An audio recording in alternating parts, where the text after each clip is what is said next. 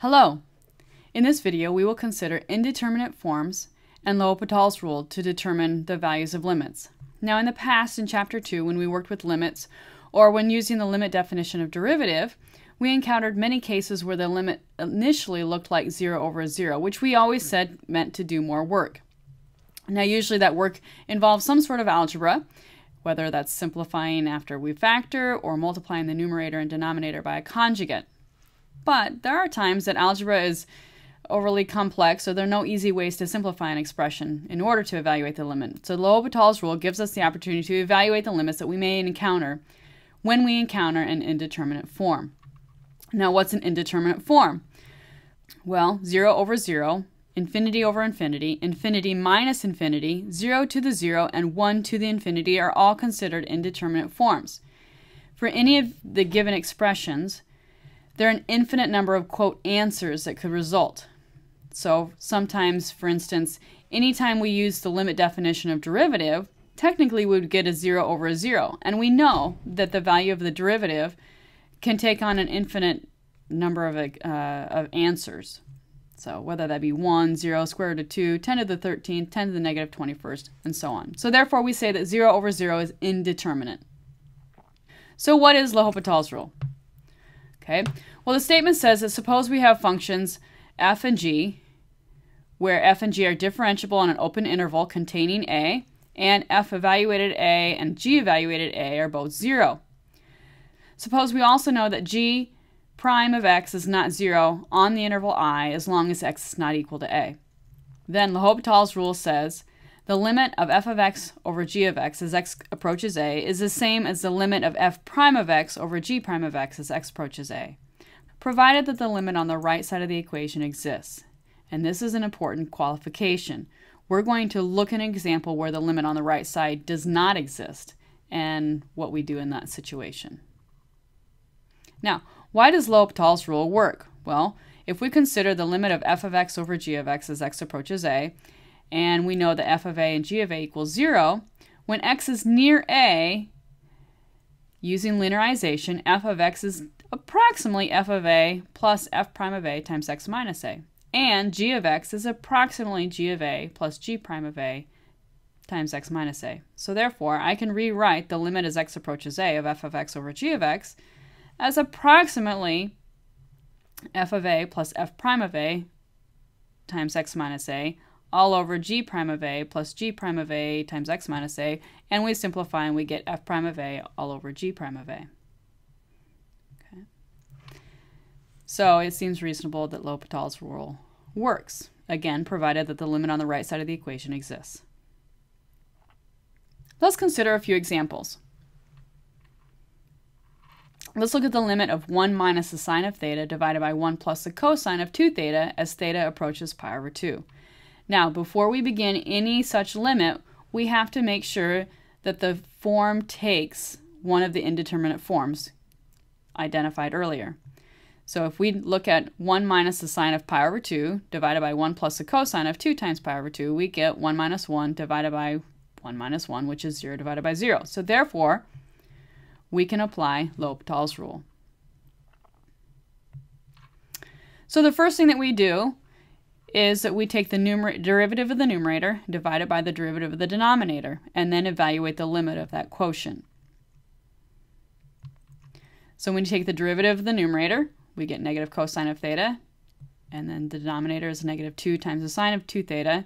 And look, when we take the limit as theta goes to pi over 2, again we get 0 over 0, an indeterminate form. Well, what does that mean? We apply LHopitals Rule again.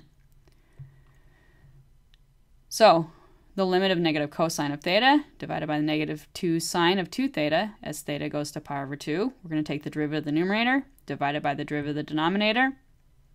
And we get the limit as theta goes to pi over 2 of sine of theta divided by negative 4 times the cosine of 2 theta. And now, if I look at both the numerator and the denominator for values of theta close to pi over 2, I'm going to get 1 divided by 4. And there's our limit. So the limit as theta goes to pi over 2 of my original expression, 1 minus sine of theta divided by 1 plus cosine of 2 theta, is 1/4. So as you can see in like this example, there are times where you might need to apply LHopitals Rule multiple times. Let's look at another example. Let's consider the limit of the natural log of x divided by the fourth root of x as x goes to infinity.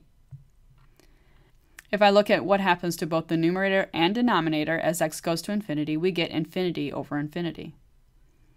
So therefore, that's one of the indeterminate forms. So I can apply LHopitals Rule. So LHopitals Rule says that I can take the limit as x goes to infinity of the numerator, or the derivative of the numerator, divided by the derivative of the denominator. Note, I'm not applying the quotient rule here. I'm simply taking the derivative of the numerator and dividing it by the derivative of the denominator. And recalling that the derivative of the natural log function is 1 over x, and x to the 1/4, we can apply the power rule, bring that power down in front. So I've got 1/4 times x to the negative 3/4. Now when I look at that expression, it's hard to know where to go from there unless I simplify it. And I can simplify it by multiplying numerator and denominator by x. And simplifying that expression, I get 4 times the limit as x goes to infinity of 1 over the fourth root of x.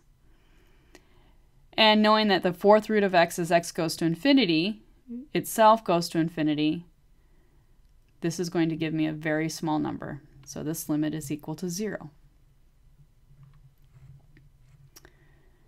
So we've worked with what happens when we have a limit equals 0 over 0 and we have to apply LHopitals Rule multiple times.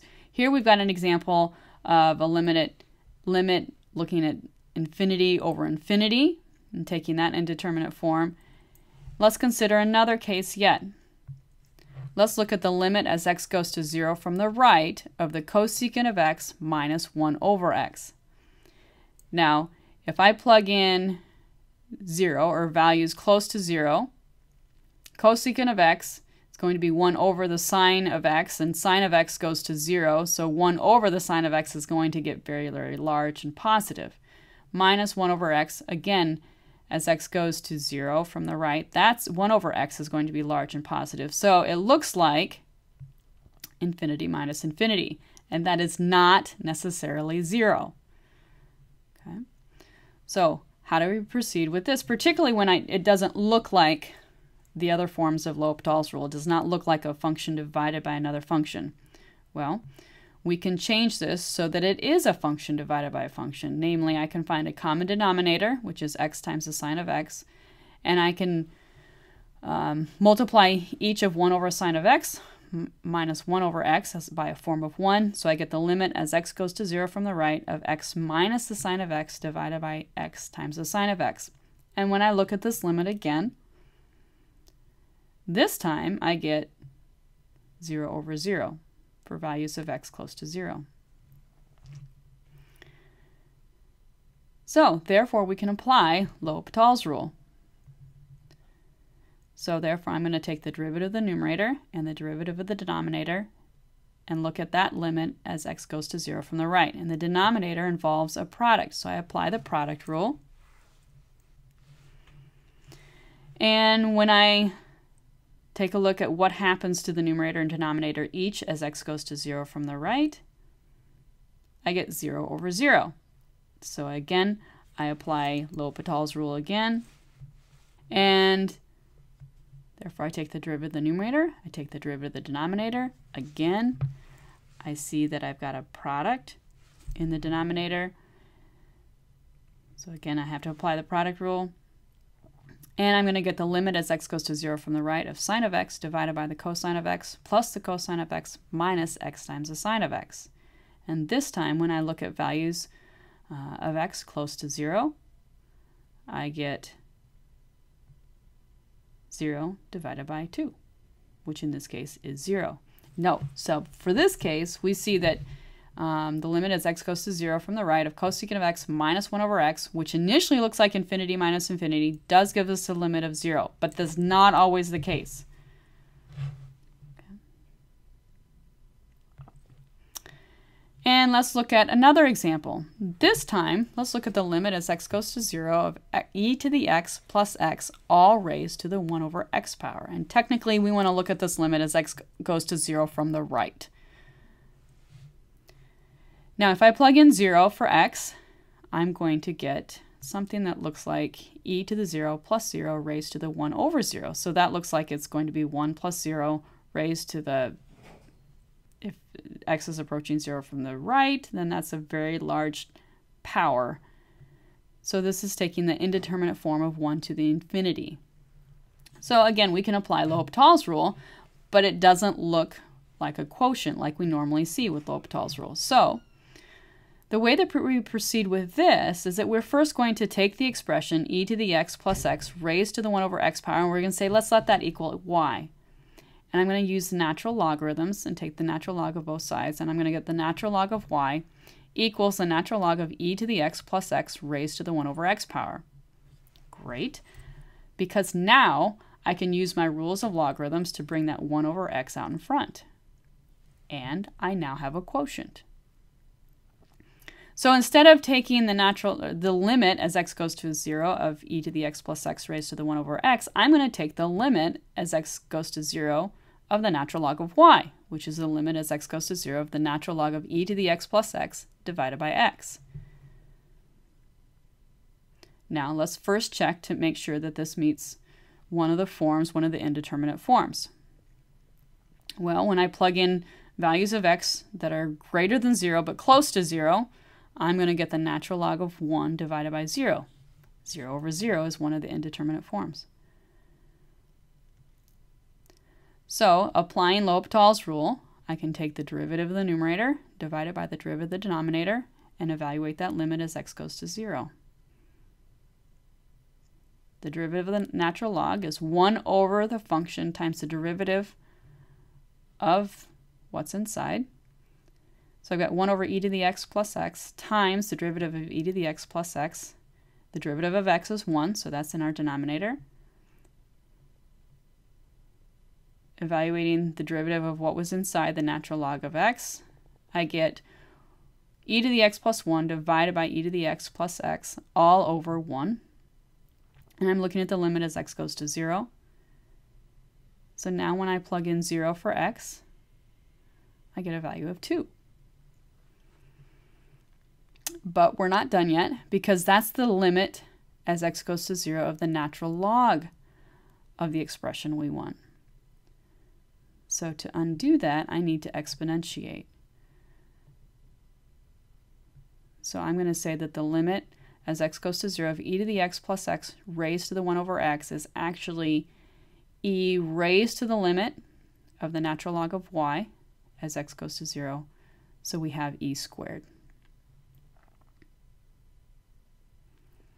For our final example, we're going to consider the limit as theta goes to infinity of 3 theta plus the cosine of 3 theta divided by 2 theta minus 2 times the sine of 2 theta. Now, can we apply LHopitals Rule in this case? Well, as theta goes to infinity, the numerator looks like, well, I've got a large number, 3 theta, plus cosine of 3 theta, something that oscillates. So that's going to go to infinity. The denominator also goes to infinity as theta goes to infinity. So I've got infinity over infinity. So it looks like I can use LHopitals Rule. So I'm going to take the derivative of the numerator divided by the derivative of the denominator and evaluate the limit as theta goes to infinity. So when I do that, I get the limit as theta goes to infinity of 3 minus 3 times the sine of 3 theta divided by 2 minus 4 times the cosine of 2 theta. But there's a bit of a problem, because if I look at that numerator, 3 minus 3 times the sine of theta as theta goes to infinity does not exist. That limit does not exist because I'm oscillating around 3 and I never settle in on one number. And the same is true of the denominator. I oscillate around 2 and go above and below 2, but I never settle in around one number. So therefore, neither the limit of the numerator nor the denominator exist. And so this is one of those examples where the limit on the right side, the limit of the denominator, or the limit of the derivative of the numerator divided by the limit of the derivative of the numerator divided by the derivative of the denominator, that limit does not exist. So LHopitals Rule does not help us in this situation. So therefore, we have to resort to other means to evaluate this limit. Fortunately, we can do that fairly readily. If I look at the limit as theta goes to infinity of 3 theta plus cosine of 3 theta divided by 2 theta minus 2 times the sine of 2 theta, that's the limit as theta goes to infinity. I can factor out a theta from both the numerator and denominator. That's going to cancel.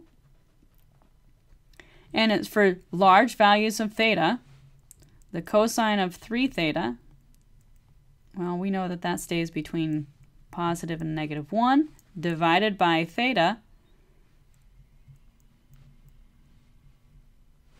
As theta goes to infinity, this will go to 0. So the numerator goes to 3. In the denominator, we can have a similar argument.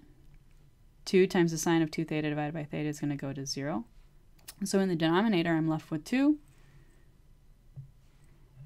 So the limit as theta goes to infinity of 3 theta plus cosine of 3 theta divided by 2 theta minus 2 sine of 2 theta equals 3/2. So this is an example where we always have to check to make sure, can we even apply LHopitals Rule? Does that limit on that right side, after we've taken the derivatives of the numerator and denominator, does that limit exist? So